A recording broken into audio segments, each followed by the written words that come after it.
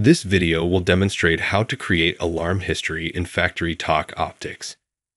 The video was created using the same demo project that was featured in FactoryTalk Optix Getting Started Alarms video.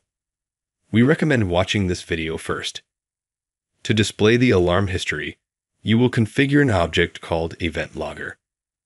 The event logger can be created in two ways: using a pre-configured object from the template libraries, or by creating and configuring the event logger object manually. You will first add a pre-configured alarms event logger. Open the template libraries by clicking on the menu icon and search for the object by typing logger in the search field. Drag and drop alarms event logger object to the loggers folder.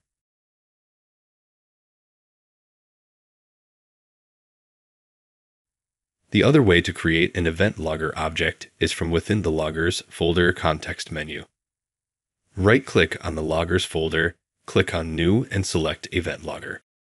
In the Properties panel on the right, you need to specify the event type so that the event logger is configured to log alarm events.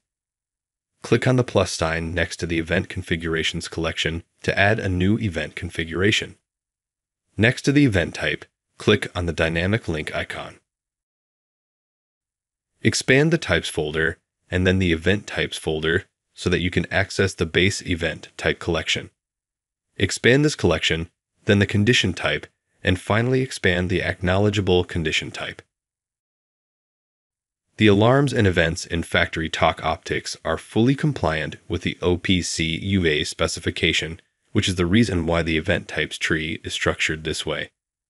Select the alarm condition type. Next, you need to select the event variables that you want to record. Click on the Event Logger Editor icon to display the variables associated with the configured event. None of the variables are currently selected. For comparison purposes, open the editor for the pre-configured alarms event logger. As you can see, the pre-configured logger has several variables already selected. You could choose different variables and customize either of the two loggers that you created, but for the purpose of this demo, we will continue with the predefined logger without changing it. The next step is to associate our event logger with a database. There are no databases in the project, so we need to create one. Right-click on the Data Stores folder, expand New and select Embedded Database. Rename the database to specify its purpose more closely.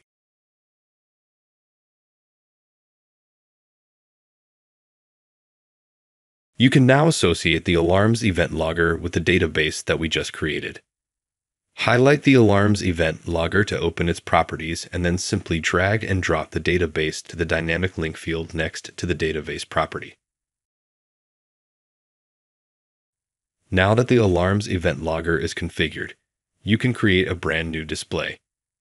Expand the UI folder and then the Screens folder, which already contains the alarm screen.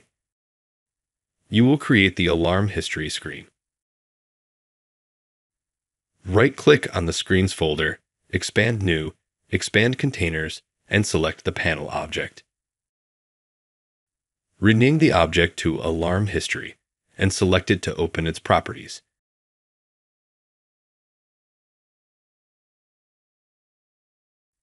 Change the default size to better accommodate the content of the screen.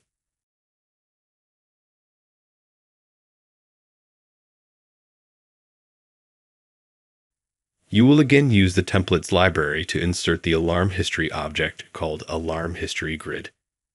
The object is under the widgets library. Drag and drop the grid object onto the panel.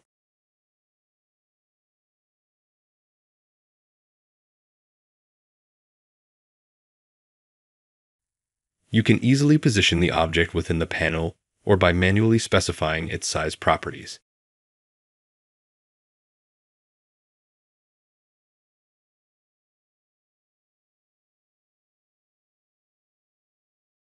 Since the alarm history grid shows data from the alarms event logger, we need to associate the grid with the logger that we configured earlier.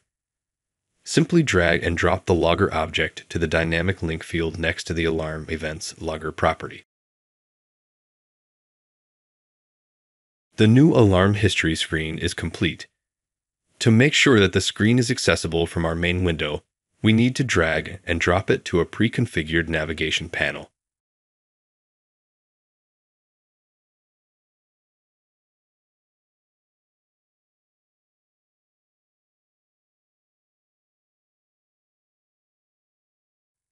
As mentioned in the beginning, this video is a continuation of the FactoryTalk Optix alarm video and contains two pre-configured alarm tags and the alarm screen that you will use next when you test the project. Run the project by clicking the Emulator Play button. The alarm screen opens.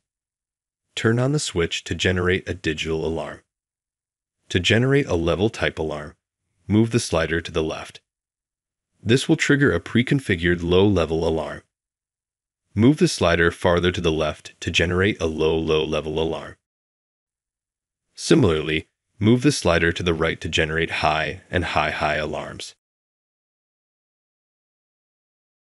Now that you generated several alarms, open the alarm history screen that you created to observe these alarms historically.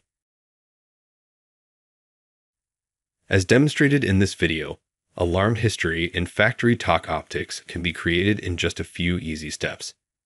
Thank you for watching.